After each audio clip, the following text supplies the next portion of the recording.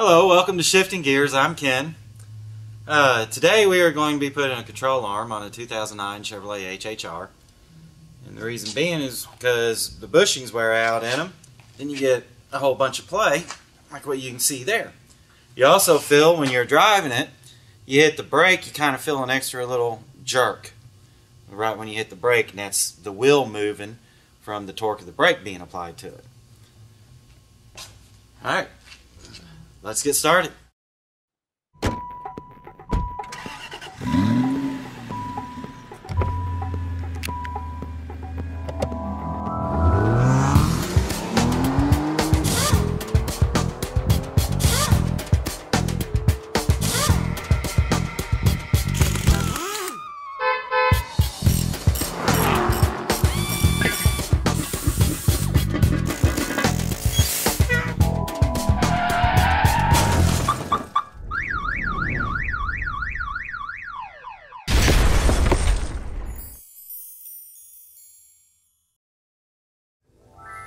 Alright, first thing we're going to do is take the pinch bolt out of the bottom of the knuckle, right where the ball joint goes in. You got a 15mm nut on one side, a 18mm bolt on the other side.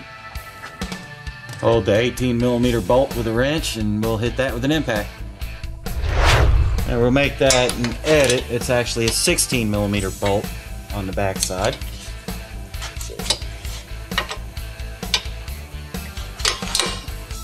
I can get on it. There we go.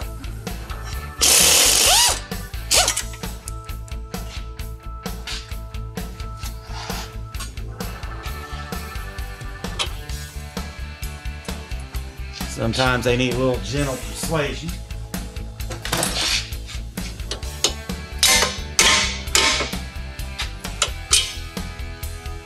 All right. Now let's cut the wheel all the way to one side if it doesn't lock.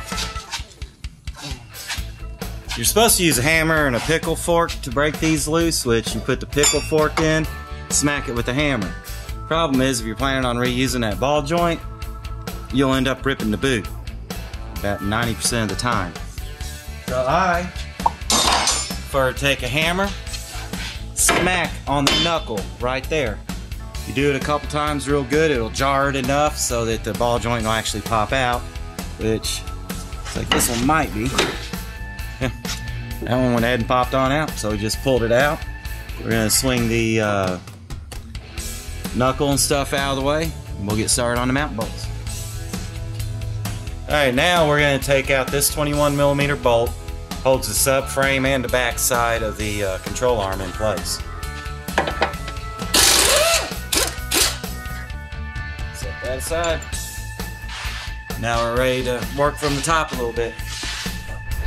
Alright, now we're going to get these other two control arm mount bolts. You have two of them that kind of face away from the vehicle. Right there. Both of them 15mm.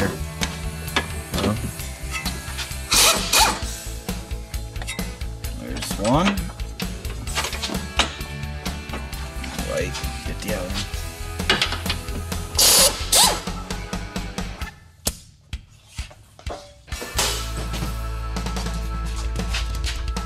Now, wiggle jiggle the control arm a little bit, get them bolts out, and then pull her on out. You can see, there's your damaged bushing. Ripped right out of it.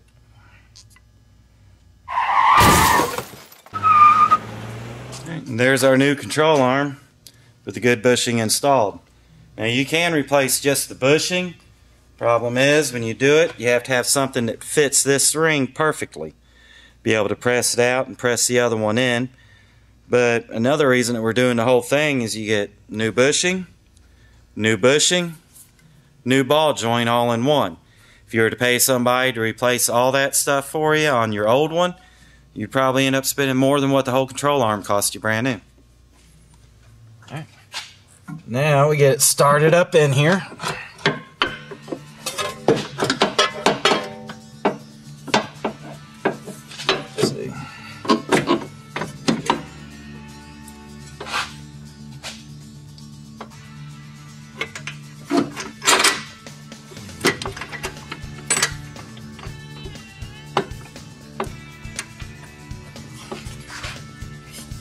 Alright, for now, we just got the bolt started a couple threads. We're going to stop there. We're going to move on. Go ahead and get the ball joint in place. I'll show you why here in just a second. Alright, if you look now, the ball joint is not in its proper place. It's kind of behind it, and as a result, your rear bushing is too far back.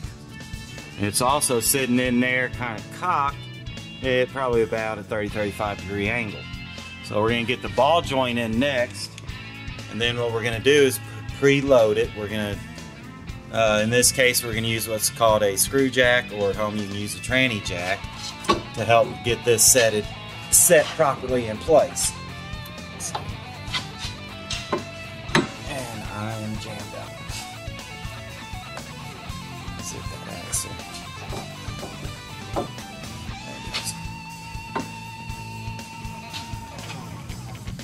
The trick to this is getting the ball joint properly oriented to where you need it. It's brand new, they are stiff.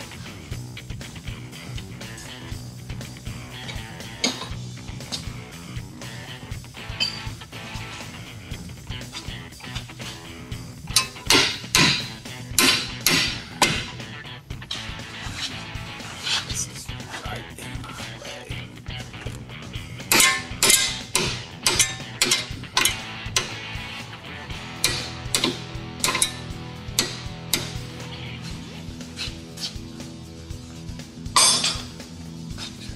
Didn't pull up.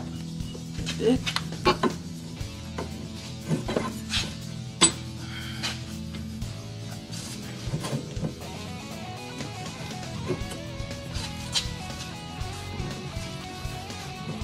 Back on me.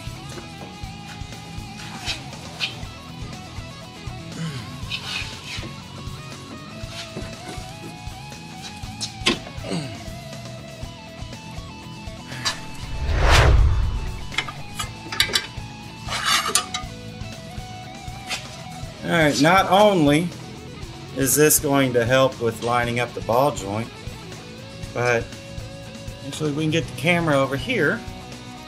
Let's see. Look, right through that hole, you'll see that you got a piece that will be blocking the bolt from going through. So as we screw this up, you should see the little notch for the bolt is now lined up with the hole.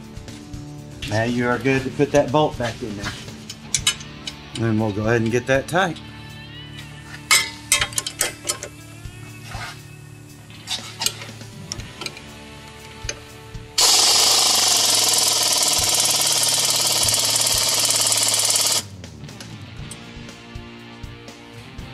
Alright, now to help with getting this lined up, I took a pry bar, twisted the control arm out.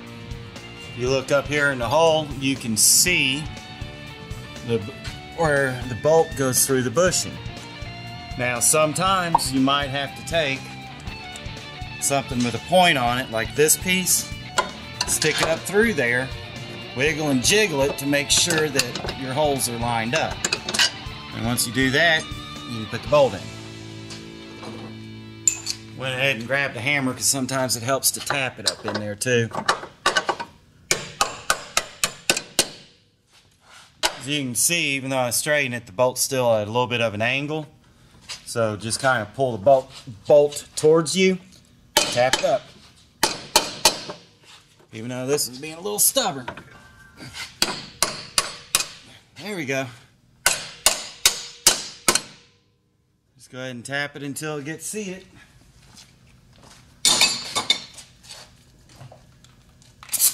We will get it started a few threads.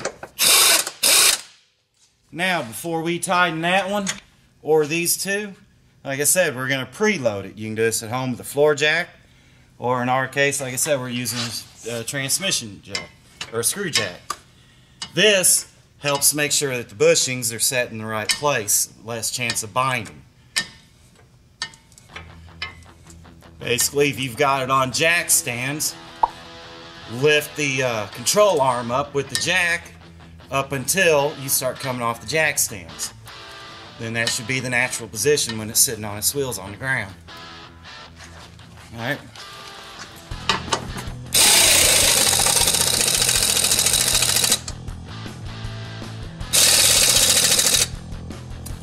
Now tighten the two 15s.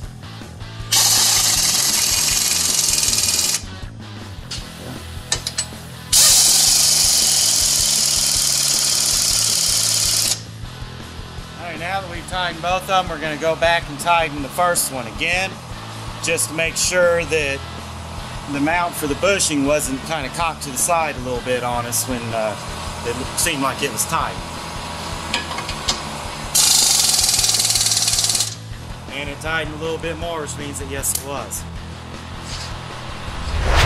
Alright, now that we've done that, we're ready to lower the control arm back down, get the jack out of the way, take it for a test drive. As long as that little jerky feeling or notchy type feeling when you're hitting your brakes is gone, then you'll be good to get it down, get it ready for an alignment.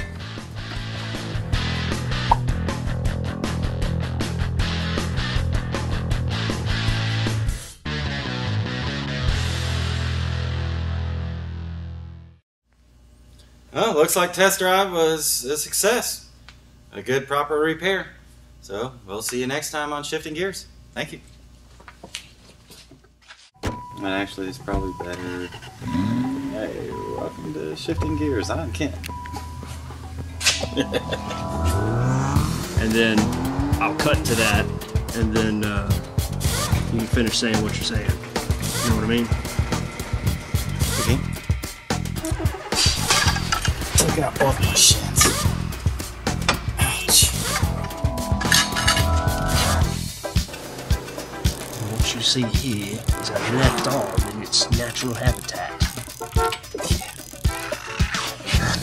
I almost lost that. Light.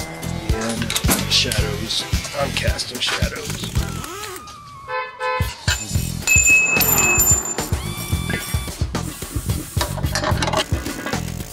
A little too short for this.